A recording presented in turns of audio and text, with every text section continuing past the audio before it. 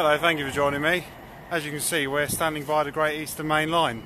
That was 90001, the pioneer of the Class 90s, propelling a train into Norwich. Now, the reason we've come to this little area here, just beside the track, is this is the old railway line that used to run to Norwich Victoria. So I'm standing just here on the junction of where the railway line formerly left this one. This was the railway built by I think it was the Eastern Union Railway. So what we're going to do, we're going to walk along here and just have a look, see what's left of the old railway to Norwich Victoria. Now you can see down there it's kind of become a path, so that bit of path technically isn't the old railway. Is that another train coming? I think so. It's a Class 170. So yeah, as you can see, if you're looking that way, this is the old railway, and that down there is the path that takes you off the old railway down to the road. Now it looks like it's fairly well used with people walking, dogs and that. I'm going to go down this bit here. I'm not sure if there's going to be another way down. And we're going to walk along, so technically now I'm coming off the formation. The track bed is up there. So I'm going to walk along here, and you can see the old embankment there, and just have a look, and I'll tell you a bit about the history of this old railway, because I don't know, you may or may not know, Norwich once had 3 railway stations. Today it only has 1 railway station, Norwich Thorpe, which is obviously the station where all trains from all former railway companies go to. This railway station, though, this wasn't one which had a particularly long life as a passenger service.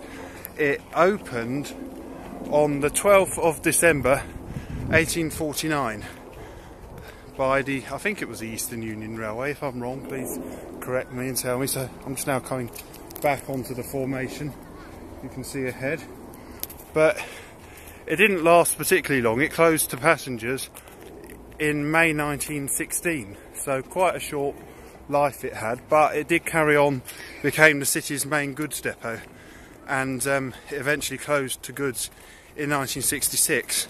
And then even after that, the railway line carried on as a coal depot. So trains up until 1986 would have come along some set part of this section of railway. So we're just in a suburb of Norwich, probably about a mile away from the city centre.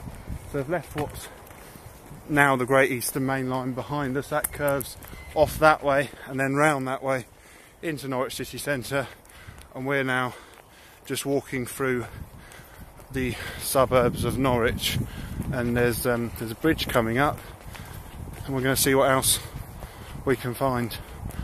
I don't think there's going to be too much else to see, but I just wanted to show you where the railway started and what there is to see. So I think most of the way up to the site of the old Victoria station is intact.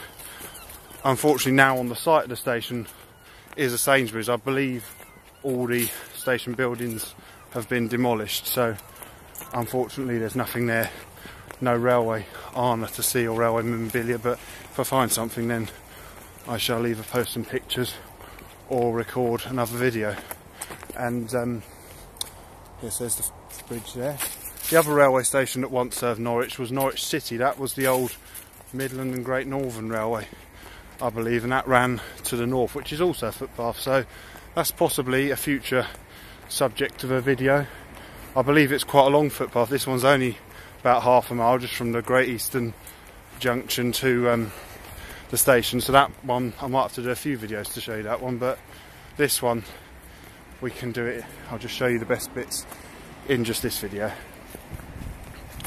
As for the Midland and Great Northern, I'll talk more about that when I get round to doing a video on that railway. But what's now the North Norfolk Railway, that I believe was originally Midland and Great Northern, and part of the national network that was once Midland Great Northern is Cromer to Sheringham. That is also former Midland and Great Northern. Just noticed whether they're left over from railway days, some old wooden steps. That looks like the sort of steps you may have got coming down to the railway. Well, I think now after that bridge it's going to be a bit the same all along here, so I think I'll and it's also starting to get dark, so I think I'll stop the video here because there's not going to be much else to see. But I hope you enjoyed that video, just to show you a bit of a short old railway line in Norwich. So thank you for watching. Goodbye.